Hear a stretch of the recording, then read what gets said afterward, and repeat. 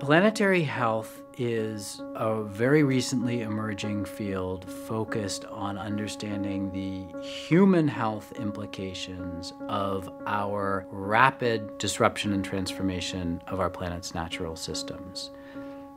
We're really concerned that potentially the majority of the global burden of disease over the next century is going to result from our impacts across our planet's natural systems, from our disruption of the climate system, of global fisheries, of biodiversity loss, of accelerating scarcity of fresh water and arable land degradation, of changes in biogeochemical cycles, and that all of those transformations are accelerating at a pace that threatens every dimension of human health. So we're downstream from the largest industrial project on the planet.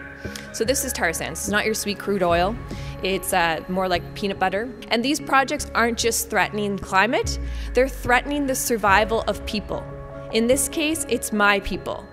When I saw what was happening in my territory, it's literally like seeing someone destroy a relative, because that is who I am.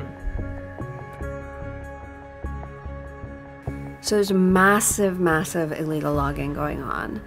And, you know, when I first started, it was really easy to hate those loggers, but they just didn't have any choices. They were in these impossible situations where they had to choose between the well-being of their family and the well-being of the natural ecosystem. And they very, very clearly understood that if the forest was protected, it meant less disease for the community, and it meant more water for their rice fields, and then those rice fields were feeding their family. So they saw this as a really clear trade-off between short-term and long-term well-being. I've started to wonder whether part of the predicament that we're in isn't a result of renouncing the authority of that awe and reverence that so many of us actually experience toward the natural world. I feel like we've gone pretty far away from that. We need to change our spiritual identity. We need to provide ourselves with spiritual fuel so we can see the earth not just as something physical, but it has a spirit. We somehow seem to have gotten away from talking about values and ethics, but it's something I believe we need to get back to. I think all of us are driven by our sense of values, but we don't talk about our collective shared values as much as we should. The positive vision is right there for us to see.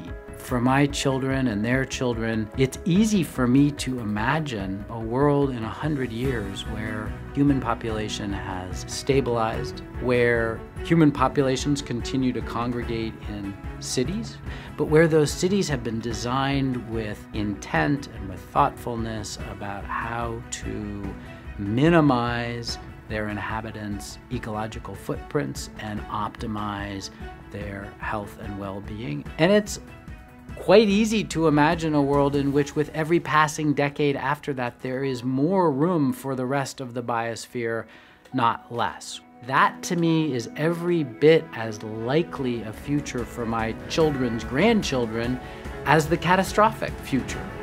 And the point is that it all depends on what we decide to do right now today. That's the urgency of now.